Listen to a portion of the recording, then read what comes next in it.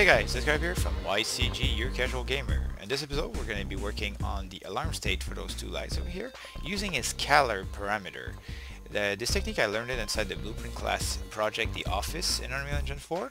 I've actually migrated an asset 2 episodes ago if you want to go get it, but you don't need it because we're going to be learning how they made theirs, and through their learnings we're going to make our own material and our own light.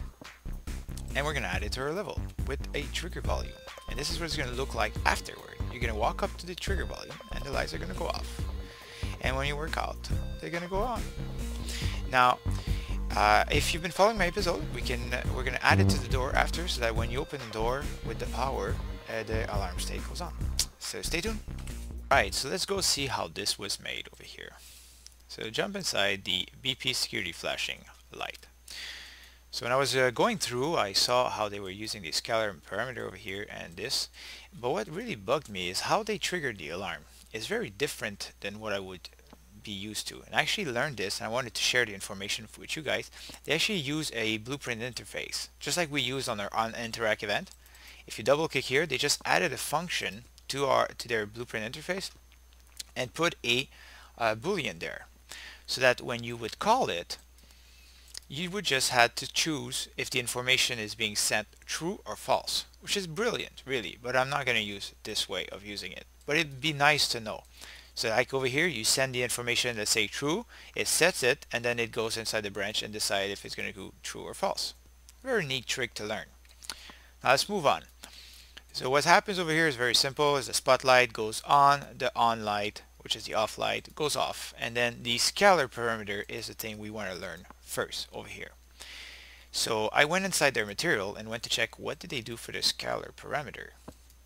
And you have all this over here that is in charge of the normal map for the mesh they use, which we don't need. Well, what I'm interested in is in these 4 little nodes over here. So here you have the scalar parameter, which they use over here. And they use the name very case sensitive, so be careful to make sure to use the same name. Alarm state, they choose a value to 1 or 0. If you look at the linear interpolate, you see at 0 it's A, so you see that this color is going to come out when the value is going to be set to 0, so that means it's off, and when it's on, it's going to set up to 1, which is going to be the constant B. If you would set a value like 0.5, it would do a mix of the 2 colors, which is not what we're trying to do over here. So that's what they did over here inside their blueprint. So let's go ahead and recreate this. So we're going to grab this over here. We just have to copy it inside our material. I already have an emissive material, and if you've been following my episode, you have it too. We're just going to copy it and paste it over here. Now the lens color 1 is going to be the on light, which I don't need. So I'm going to just use my own light over here and connect it to the A. And then I want to keep the emissive after, because I want the emissive to apply to either the on or off condition. So just Alt and click here to break the connection. And for my red, I'm going to use an orange, kind of bright orange. I like that for my alarm state. Just like that, I'm going to leave the same name for the scalar parameter because it's perfect for what we're using it for. And then we're going to connect it to the multiplier.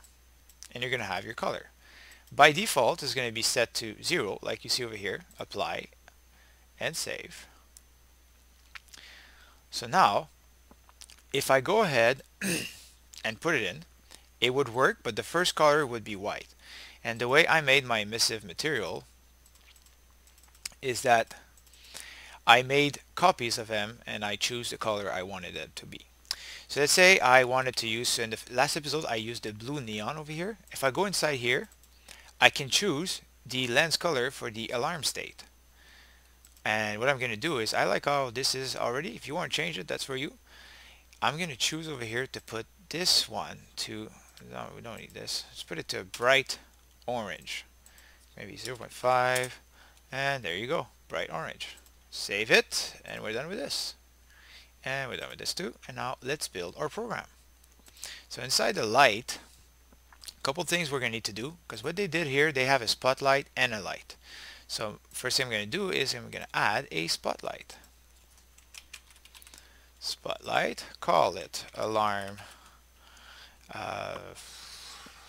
light, like that.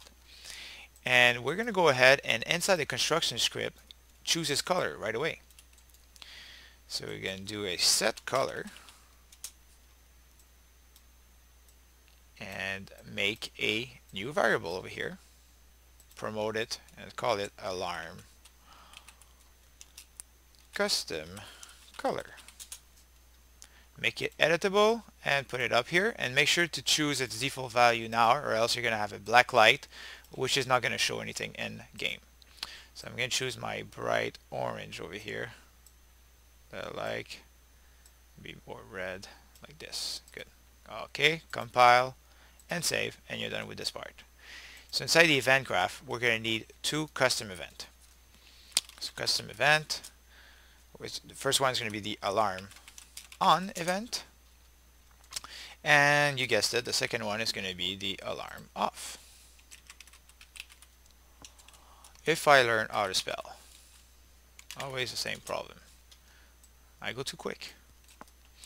Alright, so the first thing, now we learn how to make the scalar parameter, so we have to set it up like they did over here. So when the alarm is on, we need to set the scalar parameter to 1. So let's do that over here. When the alarm is on, we're going to set the, actually no, we have our light material over here that we did in the last episode. So get this and set scalar parameter value, put it to 1, and make sure the name is good, case sensitive, remember. So to make sure, I'm going to go inside my emissive material and grab the actual name over here.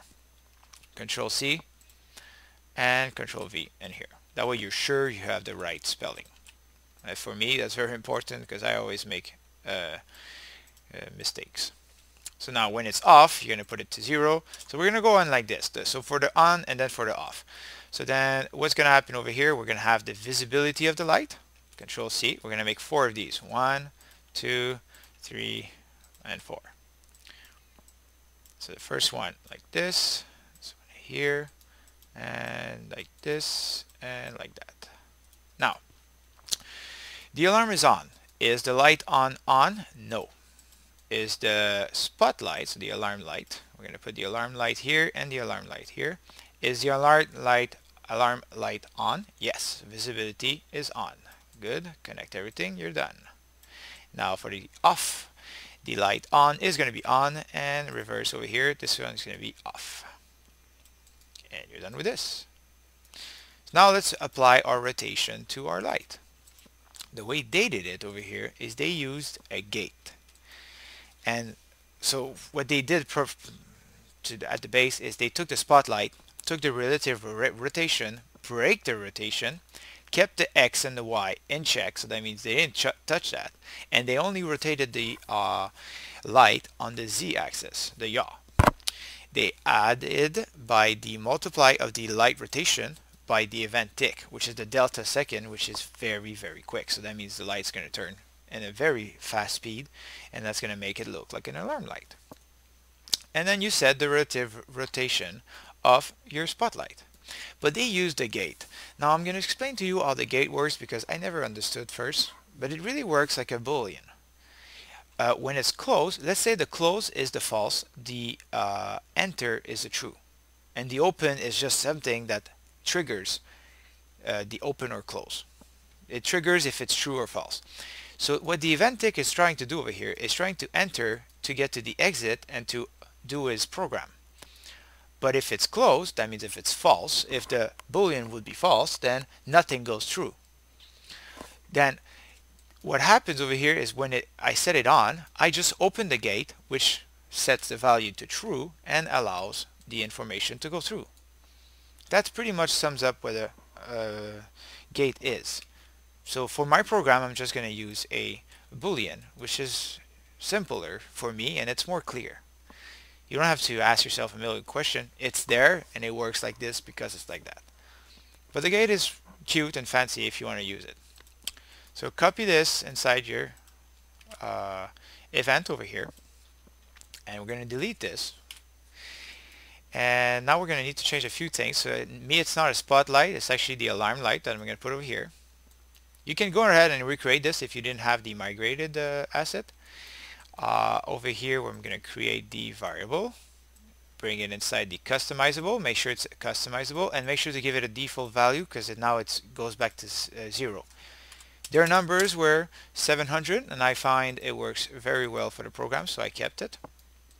Now for the event tick, it's going to check for a boolean that I need to create, which is going to be the alarm state. This, we're going to leave it inside component because it's not something that's going to be customizable. And you can put it here as a question mark and branch it together with the event tick. So now, just like the gate, we're going to look, the event tick is going to look for the true to be set to true, the alarm state to be set to true. If the alarm state is set to true, which is open in our case of a gate, then the information can carry on. If it's false, the gate is closed, then nothing goes through. Now, how are we going to open this? Very simple. When we call on the event, we're just going to set the alarm state to true. And then the information is going to be able to go through your gate, which is your boolean over here. And same thing over here. You can just copy this, copy off, and just close the gate or put the value off, and it's going to be able to work over here.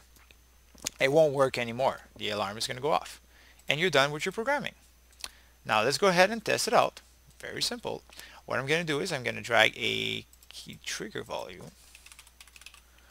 like this. Put it inside my level.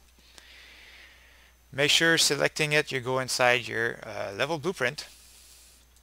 And we're going to do an event on collision, add begin overlap, and same thing on and overlap.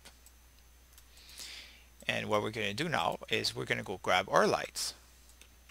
Now make sure that everything is well positioned. Since you played around with your lights, you might have your point light back in the wall and the alarm light is in the wall right now, so that's not good. You can just drag it out. Make sure it's like in the middle of the mesh, in front of the mesh. Same thing over here. The light, the spotlight is so the point light is so good, but this one is not too good. Let's just put it like that.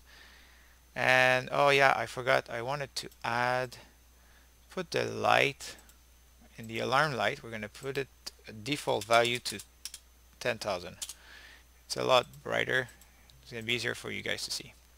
So now that the lights are well in position, we're going to select one and select the other by holding control. You're going to go inside your level blueprint and we're going to add a reference to the two of them. Make sure you're inside the right stream volume and just drag here and alarm, call the alarm on, connect the two over here like this, and then over here we're going to do alarm off and connect the two over here, and then it's going to work. And now I'm being lazy, but what we should do is we should have a check that makes sure that it's the character that gets there. So we're going to do a cast to first person character and connect this like that. Control C, Control V. That way if ever you have a project right now and you have another object that's interacting with the trigger box, you don't want this to trigger off your alarm. You just want your character to do so.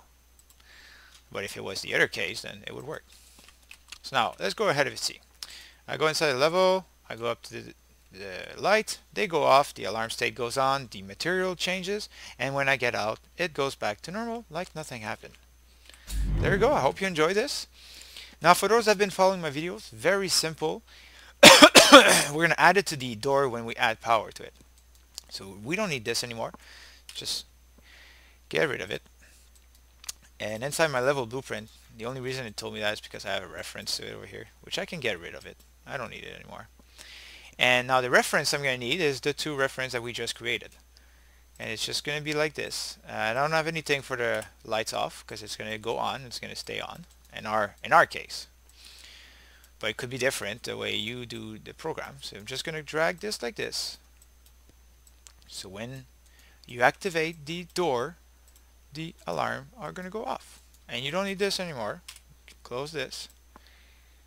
And you don't need the box. Close that too. and now it should work. That's simple to add it to our program. So just go ahead and start up here. It's going to be faster. I'm just going to go ahead, activate the switch, go inside my level. Now the first thing I see is the 2 spotlights are already on. That's not good. Let's see ahead what happens after. Open this and everything works. There you go. Hope you enjoy this.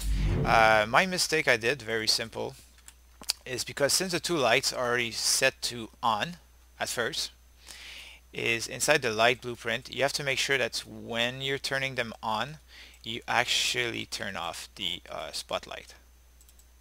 This one over here, you just have to drag it here and like that, and then it's gonna work. See, if I go back inside the level,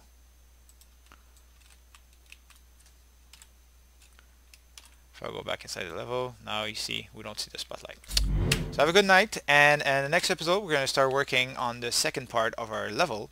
So we're going to build our end part to be almost done with all the cool stuff we're learning for this season. So have a good day. See you next time.